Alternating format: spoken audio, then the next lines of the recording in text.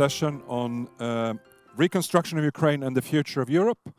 And we will spend the next 75 minutes together discussing this topic. And we also, this session is also co-hosted by DiCE, and Matteo will say a couple of words of that later. I who will moderate this session, my name is Fredrik Löjdqvist, and I'm director of Stockholm Stockholm Center for Eastern European Studies, based at the Swedish Institute for International Affairs, UI. And we have existed for a little bit more than a year and a half now, and we are currently working very intensively with the Swedish government on supporting them with policy recommendations for a new policy on Eastern Europe in view of the Swedish Presidency. And of course this includes EU enlargement, reconstruction of Ukraine, military, other security support, holding Russia accountable, and the future of Eastern Partnership. So this comes very, very timely, and of course this is the topic of the day. We started this conference with the topic on war in Europe, and that's where we are. This changes everything, and there's no going back. There is no status quo ante before February 24th. We are out of the comfort zone. A new Europe is created, whether we like it or not, and we see history in the making in front of us. How we respond or not respond to the Russia crisis that we're facing will not only shape the future of Russia, Ukraine, and Eastern Europe for the coming generation, but it will shape the future of the EU, the Europe as a whole, and the European project. Russia's success or failure will be decisive, and Russia's failure is, of course, Ukraine being successful, becoming a modern, sovereign country, modernized European country in line with European values, norms, and standards. However, if Russia succeeds, if Russia's military aggression, unparalleled since the Second World War in Europe, bears any kind of fruit of aggression, if Moscow, the Kremlin, can draw the conclusion that military violence is a successful tool to achieve its political tools, well, then we will live in a totally different Europe. And that will be a lethal blow to the European security order and Europe as we know it. And a lot of these discussions we have here will become more theoretical about European reform and so forth. So very much is at stake. Our support to that end, be it macro-financial assistance, humanitarian support, military support, reconstruction, will cost money.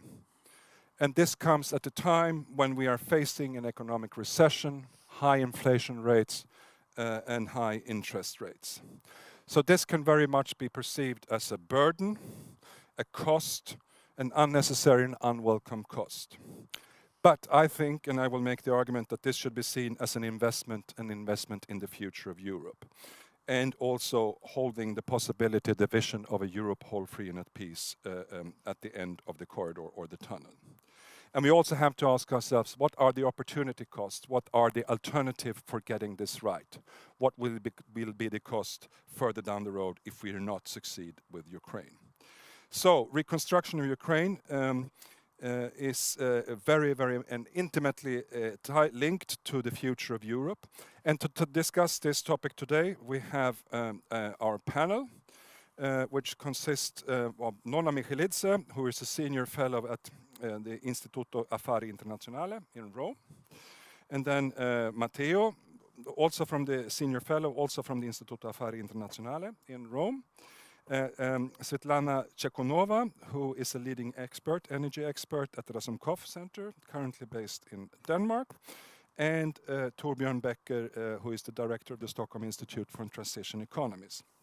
The questions, sort of guiding questions for this session, is what the role of the EU in the reconstruction of Ukraine will be or should be, and also in relationship to other donors and key players.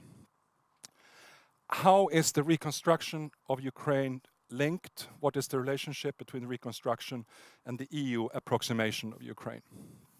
Can one think, have the one without the other? Will there be reconstruction without the membership perspective or a sort of European perspective for Ukraine? How can the necessary resources be mobilized? And how will this affect EU budget? And what does reconstructing Ukraine into a prospective EU member, what does it mean and what does it entail? And also a big question, what would an Ukrainian EU membership eventually mean for the future of EU? It will be a different Europe. Not least important, it is the energy aspects of this. What does the reconstruction of Ukraine in the EU approximation mean for energy markets, energy production and transmission, energy security, resilience, and the integration of European energy, both for Ukraine itself, but also for the Union as a whole. And this also, of course, includes the question of decoupling from Russia. And finally, what role does the concept of differentiation, how should we think in terms of differentiation, both of EU's external policies in relationship to the countries in the Eastern Partnership, but also in the internal policies mean for the approximation of the three association countries, Ukraine, Moldova, and Georgia. The panelists will make some introductory remarks trying to address some of these questions, and then we will have a sort of moderated discussion, and then we will open up for questions and comments from the floor. But Norna, we start here from left to right. Please go ahead. Thank you for the introductions. Thank you to the organizers for inviting me. Actually, I wanted to start what Richard was saying in the previous panel, namely that over the years there have been many criticism and a lot of negative literature with the negative assessments on EU's democracy support in the neighborhood. But we have also the success story, and I think that the story of Ukrainian resistance and the story of the resilience of the Ukraine society just proves the success of the European neighborhood policy, of the European democracy support in the region. Because when the Ukraine was granted with the EU candidate status, many thought that it was kind of the emotional reaction of the EU towards what was happening. Actually, I think it was a decision based on the assumption that Ukraine is not a failed state, even if there were some grounds to think so, that it has done a serious homework during the 8 years, and since especially 2014 when Ukraine signed association agreements with the EU. Several of these things helps Ukraine now to resist the brutal aggression of Russia. So what has been done so far? One of the most important things, I think, it was a kind of fiscal restraint and moving over the 10% of GDP budget deficit to 2%, redirecting to different sectors. 5%, for example, went to the military budget, and this made possible for Ukraine to survive, especially the first 2 months before receiving the Western help and Western weapons in order to resist to the invasion. The second most important issue was fiscal decentralization, the money going from central budget to the local communities, which contributed to strengthen local resilience. And now we see these brave mayors in different regions of Ukraine resisting the invasion. This is thanks to the reforms which were included into the association agreement. Another serious reform was about the sovereign debt, about the banking sector, and then we have all the measures implemented in direction to better the transparency and efficiency of the political systems. There were things like Presura, which is a procurement system, e-budgeting, which gave the possibility to the civil society representatives to have a look how the government was doing budget and how the money was spent spent to different provisions.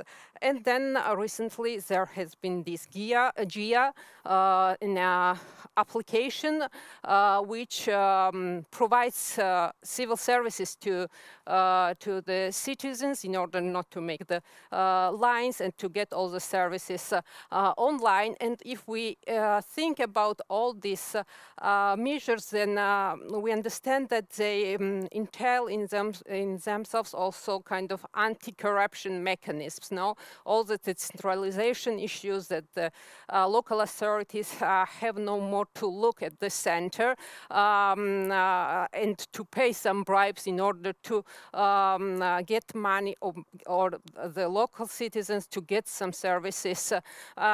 These all are kind of steps further into successful anti-corruption measures. Of course, there are a number of challenges. There is judicial reform to be done. There is other anti-corruption reforms to be implemented, but we have also to admit that judicial reform, it's not about the technicality. It's a political reform. I mean, because changing judicial system, this means that you are changing power structure in the society, in the country, and it will take time.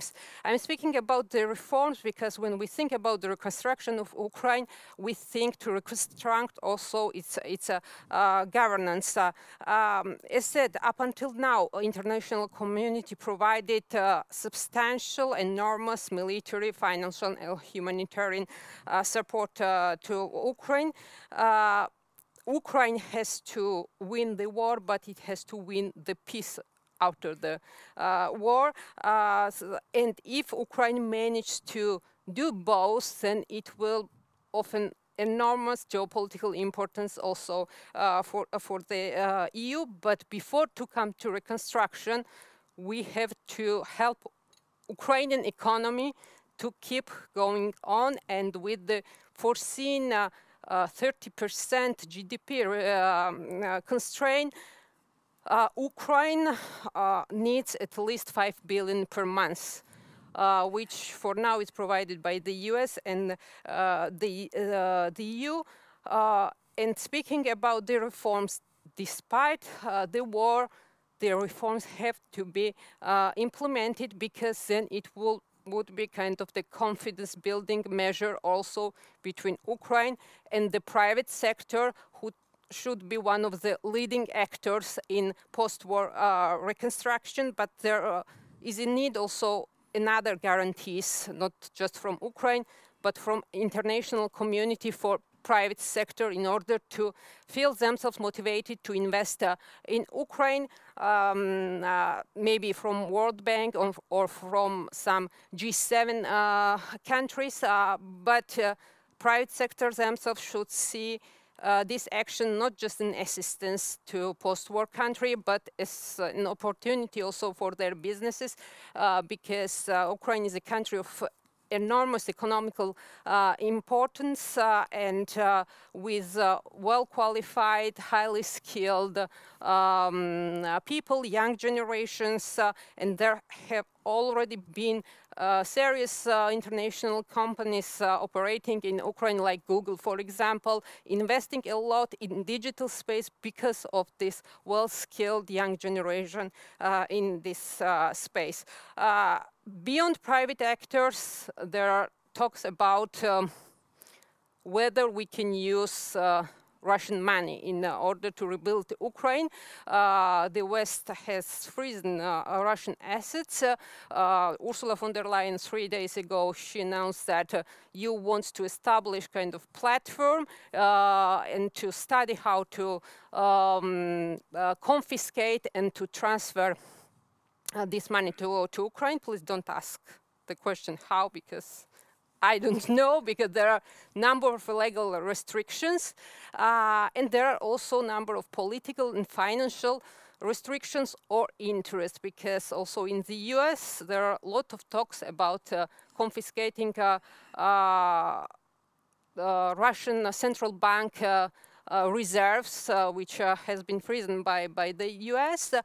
But Federal Reserve already said that if we confiscate these reserves and transfer this Ukraine, this will be kind of negative signal to China, because China is enormously investing in dollars, and such a signal then would maybe cause China decreasing its investment, and this in turn can hit the dollar. So all the challenges regarding this we have ahead, and we have to think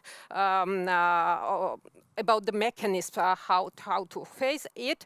Very last first, I think every effort from the international community should be well coordinated, and it should be one single platform which manages all the reconstructing plans and idea towards Ukraine. Thank you. Thank you, Mona. Matteo, please. Thank you, Frederick. I'm here today to represent one essential component of the DiCE project that was led by my institute, Istituto Affari Internazionali, on mapping on a scenario of future differentiated integration within the EU and across Europe. And I will try to answer some of your questions, in particular the one on the role of differentiated integration and the future of Ukraine and the future of Europe in light of our results. And that, by the way, we will publish in a policy paper next week, so the final result of this part of work of DiCE. Just two brief comment on the paper and on the work done within DiCE. This work on a scenario of differentiated integration was basically structured along three phases. First, we have constructed a methodology to classify different studies that in this year have emerged on a scenario of differentiated integration that Arena did a tremendous work to put together, and you can find all of them together in our website on Differentiatigate on DiCE website. Second, we have tried to conduct an actual mapping of the projection of differentiated integration within these studies against main fault in policy sector within the European Union, but also in relation with different forms of integration and differentiation, internal and external. So quite a relevant topic in relation with the challenges of today with Ukraine and the further demand on the future of Europe.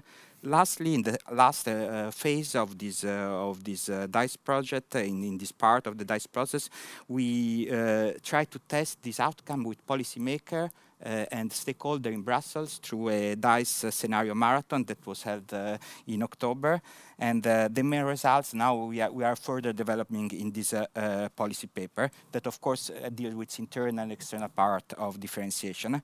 So, what about differentiated integration and Ukraine? That is the topic of our today conversation. I will just make three brief points coming out from our study and our work on these issues. First, it's clear that the war and the ensuing of candidate status to Ukraine and Moldova have represented a dramatic turning point of European history and also of academic debate on differentiated integration, including expectation of scholars on differentiation.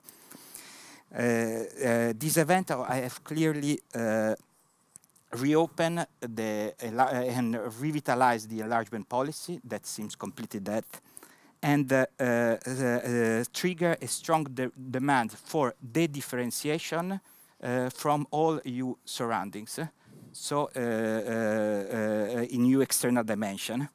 Second, this is quite an interesting development, as we can observe an almost complete revolution of academic discussion in relation with differentiation that emerged just since in the last few years, especially in reaction to the traumatic Brexit event. At that time, the main focus and the new wave of study on differentiated integration emerged trying to find ways to make cooperation and further external differentiation possible to accommodate EU relations with third countries. Now that word somehow has gone. It does not exist. The world has put us in front of different reality with which we should be confronted. And so if we want all this oblige both the EU and third country to be much less ambivalent I mean, there is no more space for constructing ambiguities, nor from the EU partners. They are or with the EU or against it, but also from the EU itself, that we have seen how, ineffective have been EU policy towards its surrounding, especially when it uses constructive, was called a constructive ambiguity, being it with Turkey, being it with Serbia and Kosovo, being it with Eastern neighborhood. And so this, I don't think that will be possible in the future. It will be much, much less space for this. Third, and my last point, if all this holds true, the key question is today how to make this new process working, because we know it will be long and difficult. And now we have a momentum for cohesion within the EU. We see the June European Council voting for giving accession candidate status to Ukraine and Moldova. But of course, it won't be easy to transform this in an actual process of the differentiation. So the formal accession of this country into the European Union. And so the key challenge is how to make this process sustainable, effective, and legitimate, and maintaining these three characteristics for a long period of time. And this is not very easy. But I think in that respect, all the work done in this year on differentiated external differentiation, differentiated cooperation with third country could be useful, because not as a landing point to find alternative to full membership, now I don't think it's possible, but to find way to make and reform the enlargement process in a way that it is more effective. And this will be, I think, the key. And I think in this sense also we have to read the debate on the European political community. But I will stop here because I think my 5 minutes have finished. Great, thank you. Lots of food for thought that, and as I sometimes only half-jokingly say, there is also destructive ambiguity, and I think constructive ambiguity often has been. Svetlana, I think you would want to focus a little bit on the energy aspects, which is a very crucial one. Yes, that's for right. Reconstruction. Thank you very much for this opportunity to participate in this a very topical discussion, very important for my homeland. And I would like to emphasize that reconstruction of Ukraine and also EU approximation will have benefits for both sides. And I would like to focus on a few directions of how the future development will look like in terms of cooperation between the EU and Ukraine. First of all, it is electricity markets, because as you know, Ukraine has successfully Ukrainian energy system was successfully integrated with the European network of transmission system operators for electricity and SOE. And this gives a new player for the EU, and there have been also the electricity experts to the EU, and they were just terminated recently in October just because of the severe shelling that the Russian Federation was, causing our electricity infrastructure. But there is a great potential in continuing the exports of electricity to the EU in the future, and the transmission system operator of Ukraine is trying hard to enlarge, to negotiate with the EU the enlargement of the volumes of transportation of the electricity to the EU. There's also revitalizing of the renewables sector, which is also very important for Ukraine's, ambitions, the green ambitions of Ukraine. And despite the fact that 90% of this sector has been destroyed during the war operations, there is still a great potential, because this industry in Ukraine developed quite dramatically before the war. As of the mid of 2021, the total capacity has reached 9 gigawatts, and that was 15% of the total energy balance of Ukraine. And also within recent 10 years, the volume of investment into this industry has exceeded 10 billion euros. There's also gas market, reducing dependence on the imported gas. And this is true for European Union, and that's true for Ukraine.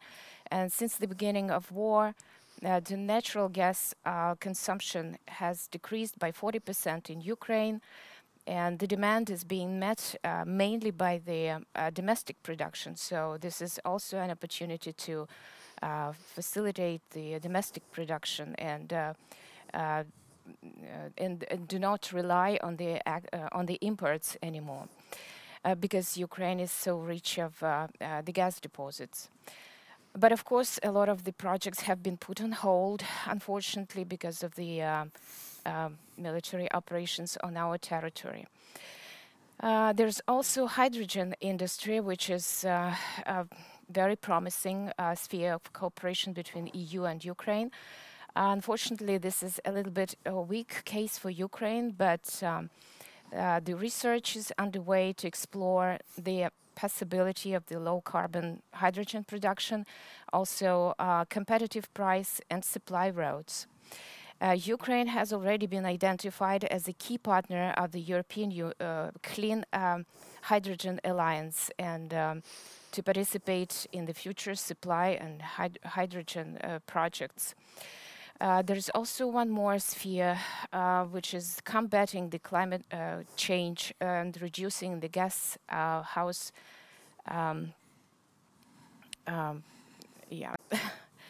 GHG emissions. You might have known that Ukraine has presented its second nationally determined contribution aimed at reducing the greenhouse gas emissions by 65% by 2030, as compared to 1990. And actually, the electricity mixture or electricity mix in Ukraine is mainly a low carbon, because it mostly depends on the nuclear production and also hydro electricity, and also the renewables So the green energy transition was one of the strategic priorities of the EU and Ukraine before the war, and I should have to emphasize that Russian invasion has made this approach even more urgent. Ukraine has announced its firm commitment to cooperate with the EU in line with the Green Deal goals.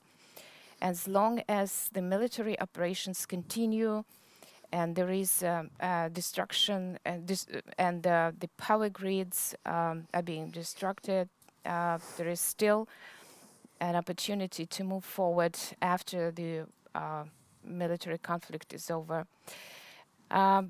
Of course, there is a big destruction to our energy infrastructure, and in order to make a vital plan for revitalization, technical audits are needed in order to evaluate the actual losses, because as you know, there is a recovery plan for Ukraine that was laid out in Lugano, and it was like 750 billion worth, which is of course including also the green transition, which was worth of 130 billion. Of course, it requires careful reviewing in order to give an unbiased evaluation for the international financial institutions and also the partners. So the recovery process would not be possible without participation of European partners providing unprecedented financial, military, humanitarian assistance to Ukraine, which has so far reached more than 15 billion euros. And I will be, pleased to answer the questions. So I will just... Great, thank you, Svetlana. So, Torbjörn, we've heard a lot about sort of the requirements, the conditions, the wishes. So how do we go about this reconstruction of Ukraine? Yes, that's the at least maybe $750 billion question, I guess, that we just heard. But I think, to be a little bit more serious, reconstruction of Ukraine is going to be one of the most important questions that we have to deal with in all sorts of science and policy spheres and business environments, etc., etc. So I think it's important that we start, of course, this discussion here today. At the same time, I think we always, when we do this, we have to remind ourselves that the longer it takes for Ukraine to win this war, the costlier this reconstruction is going to be. It's a very trivial point, I know that, but it really means that we need to invest all the resources available here today to make Ukraine end this war sooner rather than later. So in terms of cost saving, win-win, call it whatever we want, you know, this should be #1 priority as long as the war goes on. It really needs to stop, to just stop the damage and, you know, make us get a reasonable sort of final bill on what the reconstruction itself is going to be costing Ukraine, us, and everyone else that want to contribute to this process. At the same time, I think it's really important that we have the discussion about reconstruction here today, because we don't want to sit around and then one day the war is over. Let's say that someone in the Kremlin falls down a stair in February and someone else comes in and thinks this war is pretty stupid. We want the plan to be ready there and then to start the reconstruction in Ukraine. So, you know, we need to keep both of these ideas in our head together. Funding now to end the war, make a good, sound, solid plan for the reconstruction that is ready once we can see this being an opportunity. I've been doing quite a lot of the work myself in a group of economists that have published reports on the CPR platform, and we are now going to publish a book developing the policy paper that's called The Blueprint for Reconstruction of Ukraine. It's now going to become a book that's going to be out there next week. And we provide a lot of details in terms of both, you know, the EU processes, the governance structures, how we can deal with corruption, how we can deal with the business climate. I think it's by now 16, 17 chapters detailing a lot of these different issues. So if you have the patience to read a big book next week, this may be one of the things to pick up.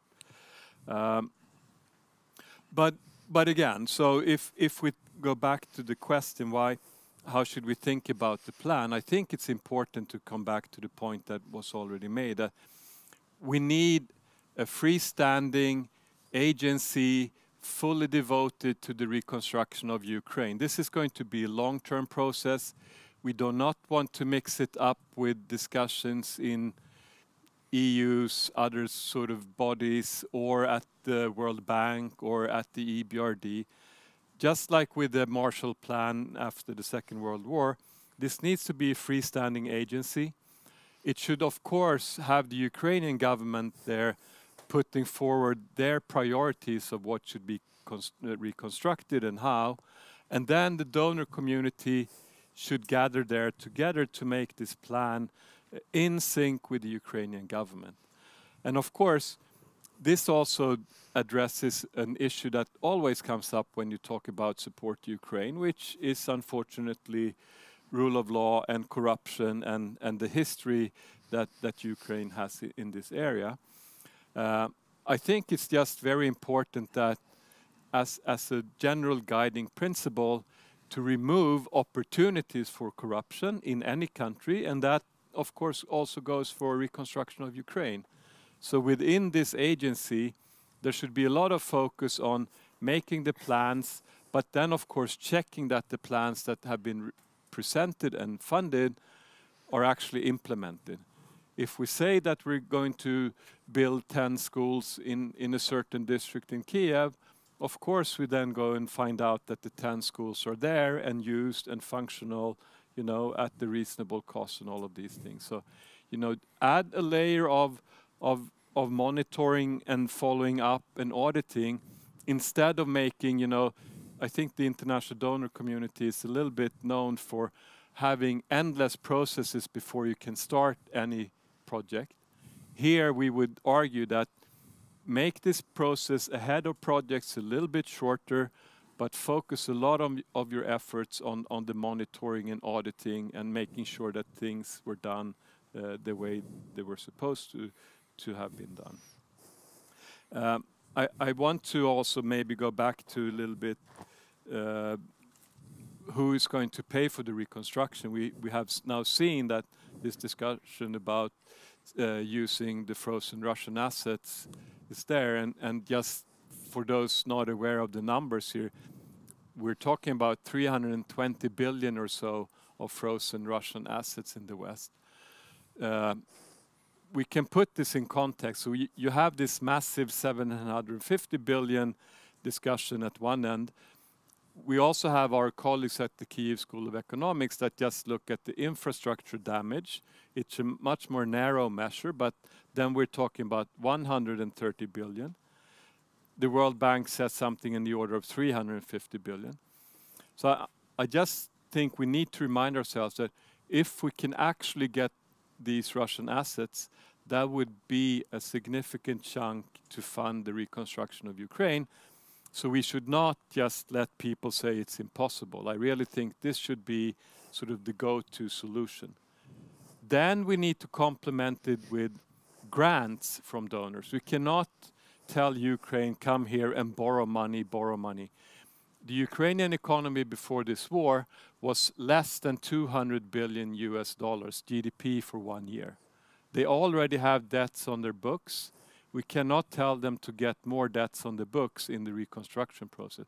It really needs to be Russian assets, donor grants, and then, of course, private sector investments, because Ukraine has the potential to really become a growth market in the European Union. So this should be presented as an attractive case for investor once all of these reforms that we have been discussing here have taken place. And I think, as we also heard, the energy sector would of course be a very natural part to be part of sort of the green transition, not only for Ukraine but for Europe as a whole. So that would be sort of the general thinking of this. And I want to really stress what also Fredrik was saying here, that we can talk about, you know, the costs and the risks with sending all of this money to Ukraine, but we really need to understand what is the alternative of not sending this money, not taking these risks. It's something far, far worse. So if there was ever a cost-benefit calculation, that's pretty easy to understand. If there was ever a simple win-win case to be presented, you know, funding Ukraine, making it a prosperous country that can enter the EU, that should really be our first priority in all of these discussions right now. I'll stop there. Thank you. Thank you. There's a lot of things to chew on. I'd just like to pick up on the relationship between reconstruction of Ukraine and the EU enlargement and EU approximation. And it would seem to me that they are logically, very tightly sort of interlinked, because you're also, what we're reconstructing Ukraine into is a prospective future EU member, and also with the EU norms and standards and adopting the acquis. And we've heard we need to mobilize these resources, Russian frozen assets or not. There needs to be a mobilization. There will need to be public funding, grants, loans, but also there will need to be private investments, trade, and so forth. So how are these, all these funds going to be mobilized? And will anyone do this kind of investment in Ukraine if we don't see that Ukraine is on a path that has a European perspective? So is there a risk that we get caught here in a catch-22 where politicians in Europe will not be able to agree on EU enlargement and also not prepared to make the necessary adjustments on how EU does this to allow Ukraine to do this? Or can we think of reconstruction without a future Ukrainian EU membership? Just quick, if you have any quick reactions to this, any one of you. Matteo. Yeah. I mean, I think it's very difficult to conceive any possible path without the enlargement policy.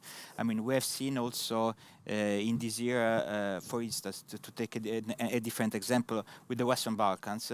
I mean, despite all the problem we had in the supply side of integration for this country, we have seen how within the I mean, really linked to the challenge of interdependence. I mean, the policy coordination of their national policy with EU policy have increased massively in the last 10 years. And despite integration didn't formally advance with most countries of the region, still the level of policy coordination incredibly increased because we had to face common challenges. This was evident for the 6 Western Balkan countries. It will be even more evident with Ukraine that there will simply not be enough resources, and really the policy challenge that will be faced will need a strong coordination. So an enlargement policy that is not only focused on the alignment of acquis, that of course is has been the predominant part of your session so far, but also a lot of more policy coordination between what we do within the EU and what the enlargement candidate do, even before a session. So a synchronization and national coordination of policy through common resources. I think, it's simply inevitable because there is such a huge demand for that, that we will find, we have to work to find the best political condition to realize this in the less costly way. But yeah, I think that when it comes to the enlargement process, the EU still wants to stick to the regional approach, no? And we see that, and I'm not sure that this approach makes any sense anymore, because we see differentiated paths within the regions, let alone within Eastern Partnership countries, and the decision that was made by the EU to grant Ukraine and Moldova with the candidature status and Georgia only with the European perspective, just as a demonstration that the countries have different stories in their way to implement the reforms. There is a different speed of implementation of the reforms. I think it's their way towards the EU integration. It's not about the competition. So the EU approach should be really merit-based in this case, and Ukraine should not wait to Georgia or Moldova. The same is true, for example, when we make like the comparative analysis between Moldova, Ukraine, and some Western Balkan countries. Now, for example, the association agreement signed by Ukraine and Moldova, it's a document about 1,000 pages. And with the implementation of association agreements, especially if Ukraine succeeds to implement rule of law and judiciary reform, the EU will find itself in front of reality where, with the implementation of association agreements, these countries have satisfied 70% of the acquis. So in this case, then it will find itself, the ball will be on the EU side, and the question is that whether there will be a political willingness to go beyond the technicalities and to decide really for more serious paths, which would be actual enlargement of the EU. Torbjörn? I just wanted to stress again this idea of we need to provide some upfront financing. for basically Ukraine, of course, but I think in more general terms. The fact that countries join the EU at a significantly lower income level than the other countries that are already in the Union creates a lot of tension once they join the EU.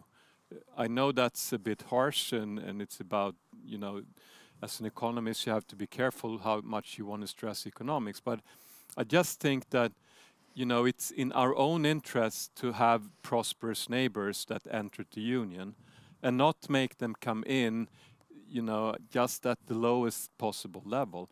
So this idea that you get much more funds once you're in the EU, I think is very backward. It doesn't really make sense at all. So, you know, if there's a time to change how we think about what the financing available is for different types of countries, you want to spend the money before countries enter.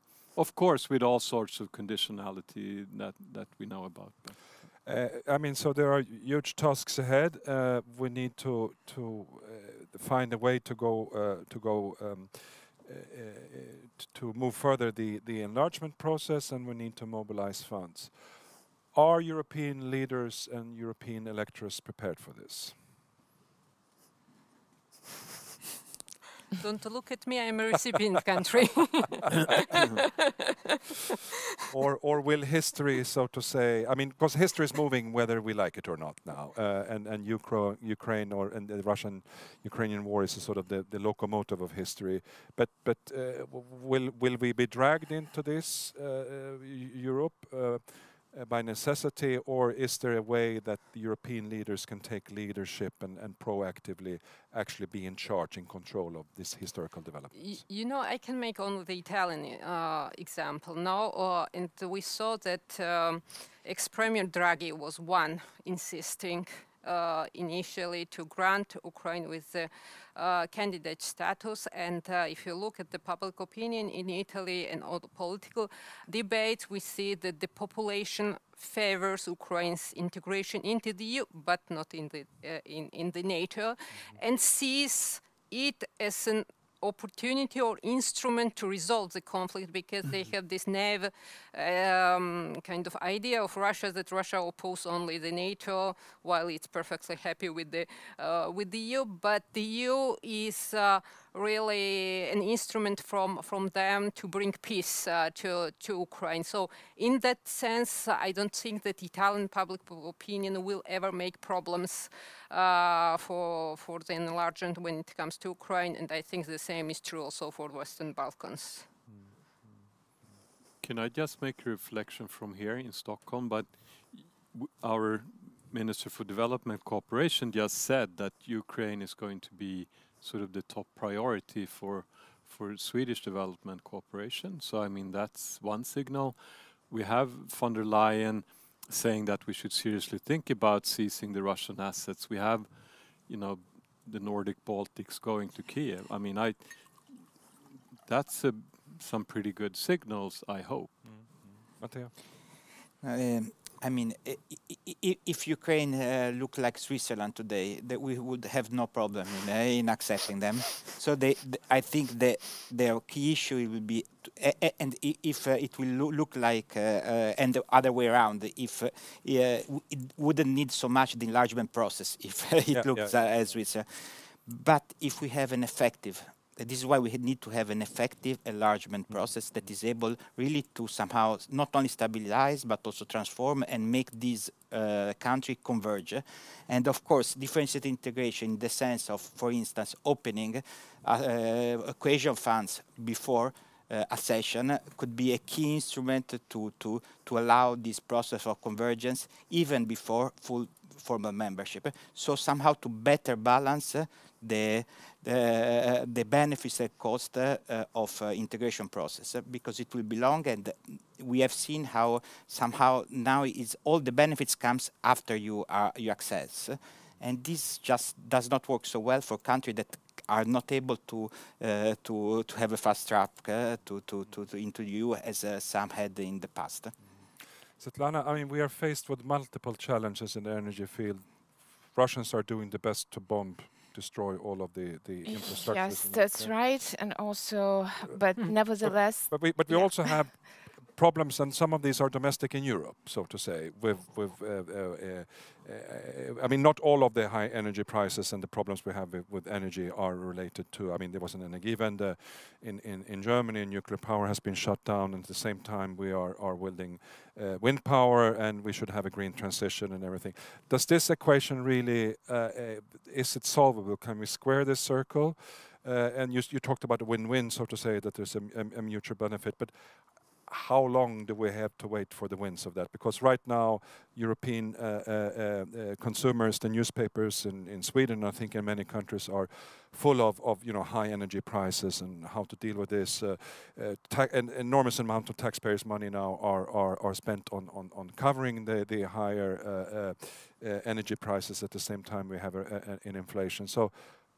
Yes, right now it seems pretty dark, so to say. Yeah, the green transition has been challenged, and we can see it, and also, but European Union is trying hard to put together certain measures in order to help consumers and also businesses, and also trying to put some price caps, which is probably not very a usual thing for European Union, but and also some of the some countries has also resort to to reopening their coal mines and maybe just reconsidering their policy of using the nuclear power plants just in order to overcome this energy crisis. But I don't think that this affects very much the green transition is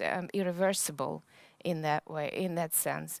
And also Ukraine has been also committed to the green transition, and it has been doing a lot of creating a lot of internal strategies and documents in order to go in line with the European Green Deal.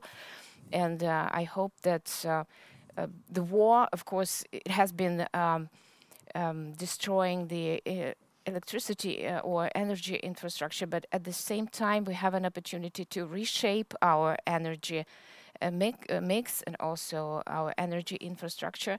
Like the thermal generation has been affected very much, that they have been shelling our thermal power plants most of all, but thermal generation constitutes only 30% of the whole energy mix. So thermal generation will be substituted by the renewables in the future, and we have a big potential for renewables. At the same time, Ukraine is also has to do again the homework, trying to do its best to liberalize the energy markets. It is electricity market and also the gas market, because there's still a lot of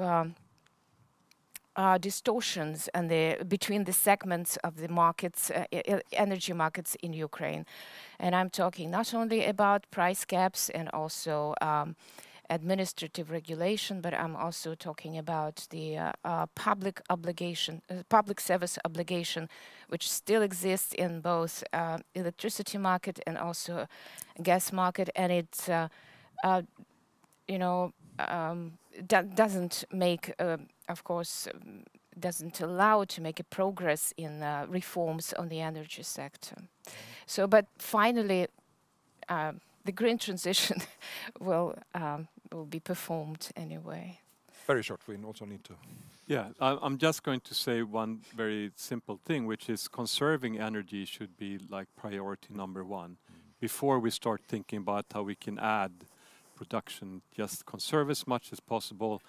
In Sweden, 25% reduction in the southern parts is what they talk about now. So. Good. It's high time to let the audience put questions or comments. I think we have time for 1 or 2 rounds, and I think we will take 2 or 3 questions at a row, and here we go. So the gentleman there, and please introduce yourself. Thank you. My name is Jakob Sjöwall. I am the representative of the Swedish Parliament in Brussels. I was thinking of picking up on the question of enlargement and the future of Europe. In September, the German Chancellor Scholz made the case in a speech at the Charles University in Prague that if the EU in a foreseeable future will grow quite substantially, that needs to be coupled with treaty reform. I would like to, basically hear your reflections on this idea. Is it realistic? Is it needed? And what would that sort of entail? And what's the reasoning behind this? Thank you. We had a question, gentleman over there. Thank you.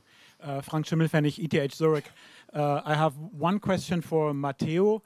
Could you tell us a little bit more about, say, the results of this in this differentiation scenario marathon? I mean, you've spoke a lot about, say, a more effective enlargement policy, but I'd be curious to hear what this scenario building has actually presented in that respect. And I guess a question for the others.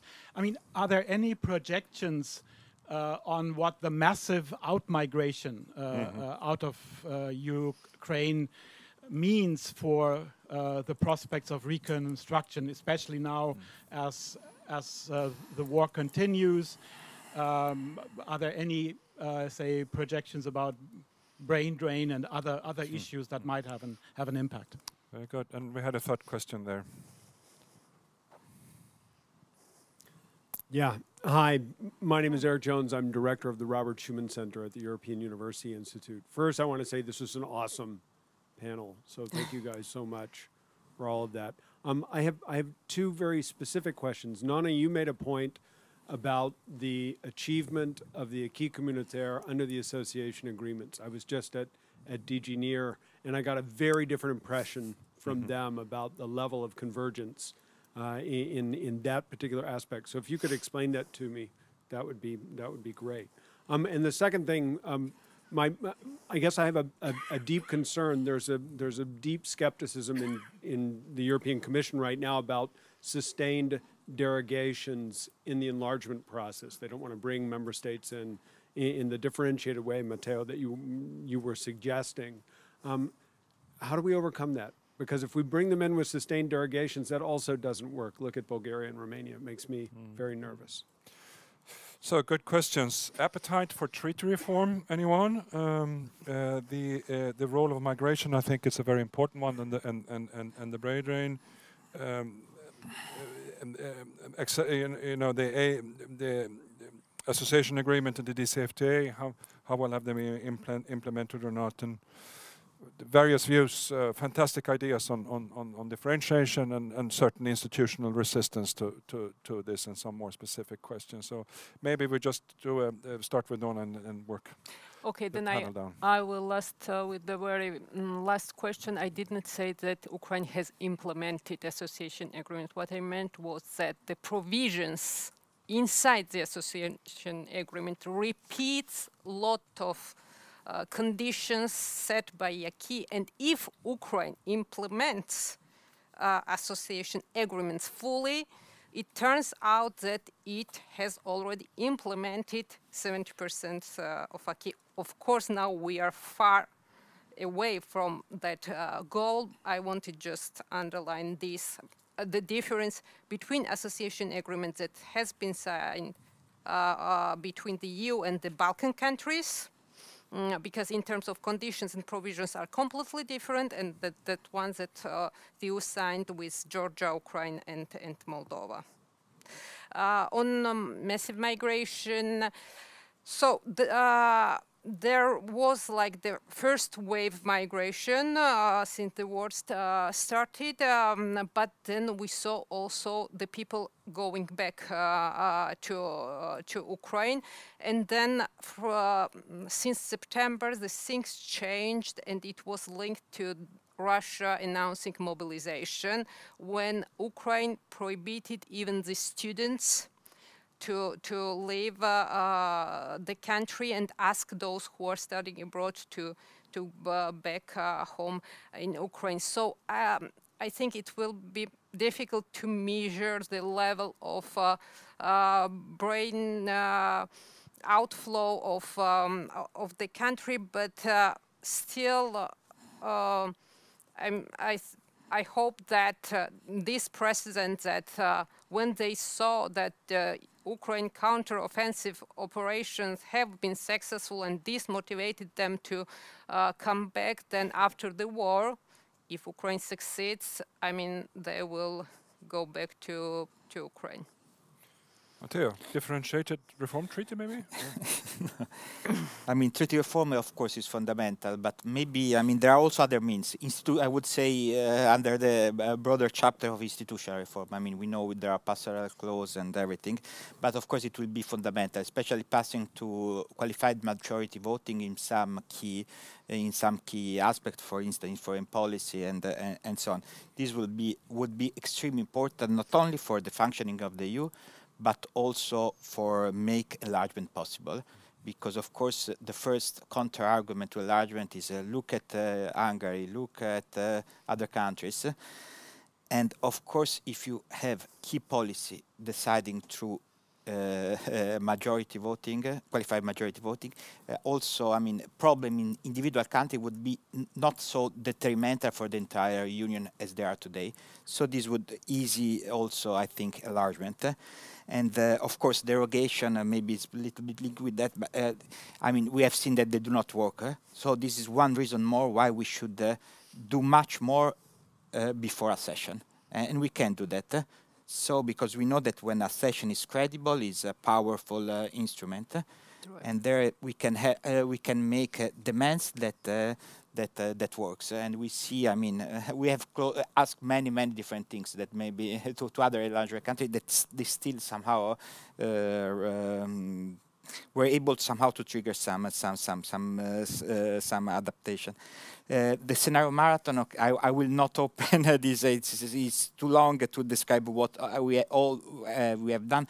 We have basically tried to use the work done by Arena on collecting through the recent year work on differentiation integration, especially under the category on the future of Europe, and we start to somehow classify and to organize in a little data set projection between the next 5-10 years that were present in different studies, not necessarily on a scenario, but different study on differentiated integration and expectation in the next. And then we use this mapping to make this exercise in Brussels, and we focus on the extreme of positive scenario where integration proceed and the most negative scenario, and we work with policymakers try to understand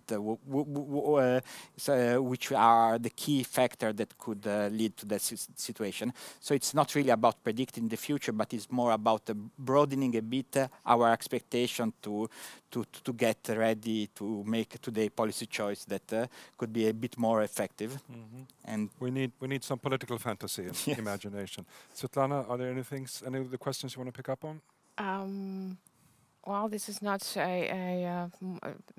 my research area, but my colleagues from the think tank in Ukraine were also giving some recommendations how to help Ukraine in this very difficult process, especially when there is 7 million people fled the country and trying to, I don't know, maybe going through very hard times there because there's no opportunity to settle down and also to have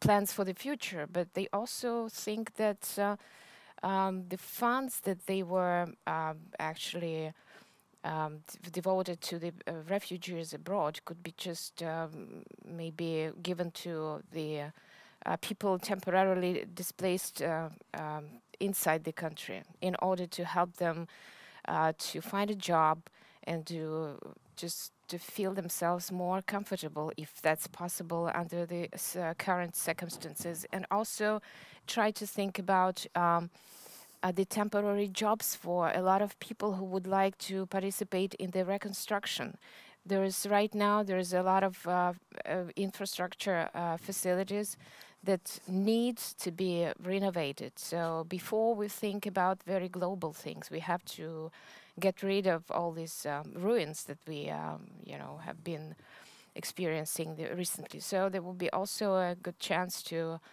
help with the financing this temporary reconstruction work. Torbjörn? I just want to say the obvious thing, that it's kind of a chicken and egg problem, the migration and reconstruction. Of course, the 7 million people are needed in the reconstruction, but they actually need to have something to return back home to. Well, so obviously we need to provide at least some minimum basic level of housing. We need to make sure there are employment opportunities, school for the kids, pretty simple things, but I mean, that has also been a topic of the discussions on enlargement, that one before the actual accession, that Ukraine, a country like Ukraine, could be integrated into the single market and the 4 freedoms and so forth. But then the question is, how wisely would it be to actually have the the free movement of labor, if that's a good place to start or not. We are slowly moving towards the end of this panel, but I think we have time for maybe 1 or 2 questions. And I see we start with the lady there, down there, baby. Thank you very much. My name is Simon Bunze, and I'm the content manager of the Stockholm Forum on Peace and Development. It's based at SIPRI. I just have a very short question. How easy or difficult from a legal and political standpoint is it to use the frozen Russian assets? To use the frozen Russian assets. Thank you. The gentleman down there. Yes, yep. No. Which one? Behind, yes. Okay. Jean-Louis de Brouwer from the Egmont Institute in Brussels. I would like to follow up briefly on the issue of enlargement. Matteo, I heard what you said. Okay, we all know that the outcome of the Conference on the Future of Europe will be presented tomorrow. That the Parliament is advocating for minor treaty changes, and that the Member States are just dead against this idea. And this even without referring to enlargement. So, okay, Jim Close is not in this room, but I mean, he always used the same example to show that treaty changes will be needed if we want to process enlargement the good old ways. Can we think 1 second that in the future there would be 7 Western Balkan commissioners and just 1 German one, as an example? So of course treaty changes will be needed, but nobody is ready to engage in that treaty changes. So that leads me to maybe think about an alternative scenario, building upon what you said, Mr. Becker, if I read your name correctly. I mean, let us assume that indeed Ukraine and others are fully implementing their association agreement, and we know that there are different levels of ambition. So they would be close to fully member of the internal market. If we add to that, I mean, massive injection of money before or just as they are, we end up in a situation which was close to the good old Romano Prodi, everything but institutions. Isn't that the future of the EU architecture? All the more, and there is an elephant in the room that nobody ever refers to when talking about enlargement. What about Turkey? Which is still a candidate country, to my knowledge. So why do we disconnect Turkey from Georgia, Ukraine, Moldova, or the Western Balkans? They are still in the waiting room, and they have been there for quite a long time. I think we have to draw a line for the questions here, and then we will have a final round. And I will add another question. The Swedish presidency will be done for the next 6 months. This is at the critical juncture in history, and of course, no one knows how the situation on the ground and the war will develop. And of course, the Swedish presidency has a very limited role in this. But if you could have 1 single wish of a political decision from the EU within the coming 6 months, what would that top wish be? So we had the questions on the frozen assets and treaty change, and then my question on your wish. If you could write a list to Santa Claus or the Swedish presidency or von der Leyen or Michel or whoever, what would be on top of that list for the next 6 months? Maybe we start from you, Torbjörn, this time, and give Nona the last word. So. Okay, frozen assets, we need to ask the lawyers, I guess. I'm an economist, I don't know these things, so I'll skip that. My Santa wish list thing, number one priority, create a specialized agency for the reconstruction of Ukraine. It should start working already now to coordinate the support that is needed before the war ends, but it should be there ready to move once the war is over. Svetlana. The Swedish Presidency, in close coordination with the High Representative, should maintain and develop EU support for Ukraine's defense capabilities in order to ensure Ukraine's victory and to minimize human suffering and economic destruction. And this is from also just a common,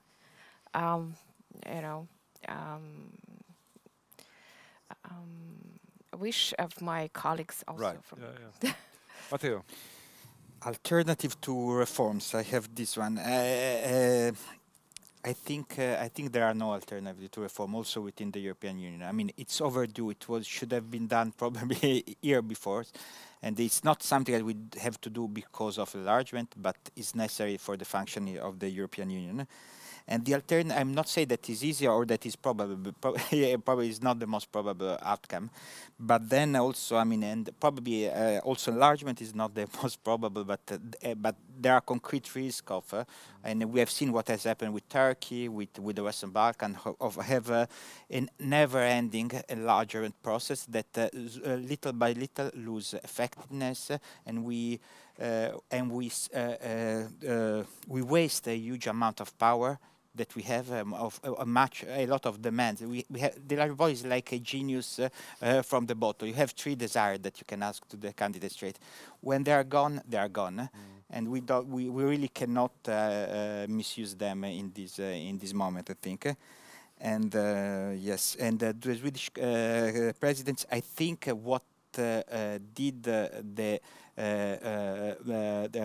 presidency of Czech Republic, they convened the first EPC meeting. Right.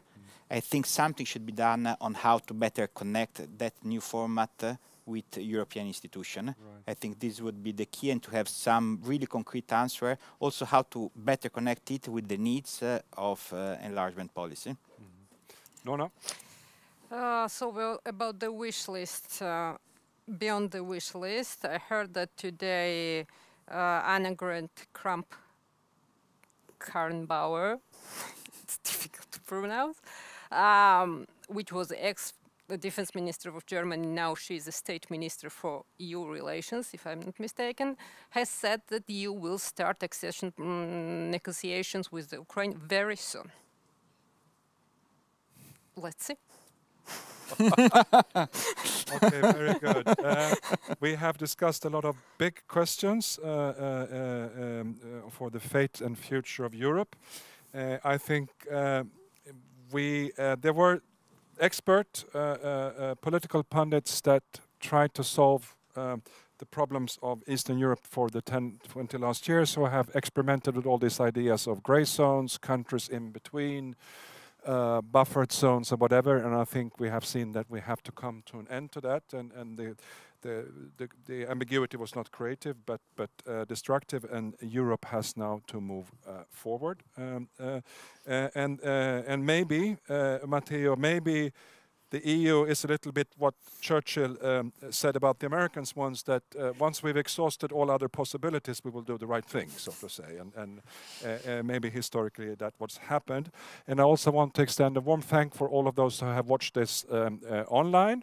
And thank you very much for coming here. And let's give our speakers a warm round of applause.